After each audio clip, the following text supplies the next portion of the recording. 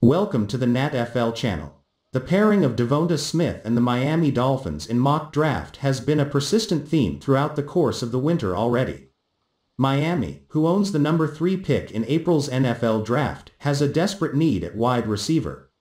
And no receiver enjoyed a better season than Alabama's Smith, so much so that Smith brought home the Heisman Trophy for his efforts.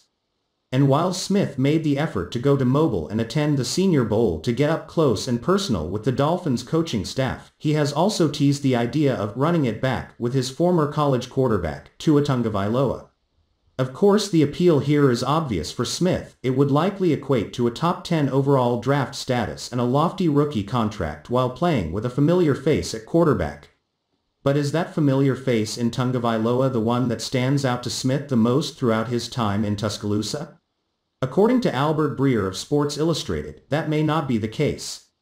Breer, in his latest column of Monday Morning Quarterback, offered a fascinating nugget from Mobile at this year's Senior Bowl event while profile Alabama quarterback Mac Jones. Maybe the most interesting anecdote I could possibly give you on Mac Jones from that week in Mobile comes from his Heisman Trophy winning receiver DeVonta Smith. One team asked Smith, point blank, Tua Tagovailoa or Mac Jones? The question was barely finished before Smith answered, Mac Jones.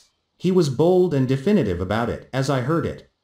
Of course, Jones was the Alabama quarterback who fed Smith the football with enough volume to win the Heisman. Perhaps that has something to do with Smith's swift answer. And while Tagovailoa isn't likely to take offense to this question should it reach his attention, it is certainly worth noting nonetheless. It also doesn't mean Smith should be considered off the table for the Dolphins in the NFL draft process. But, at the very least, Miami fans will likely open their minds to alternative possibilities after Smith at number 3 felt like so much of a formality for the past several weeks.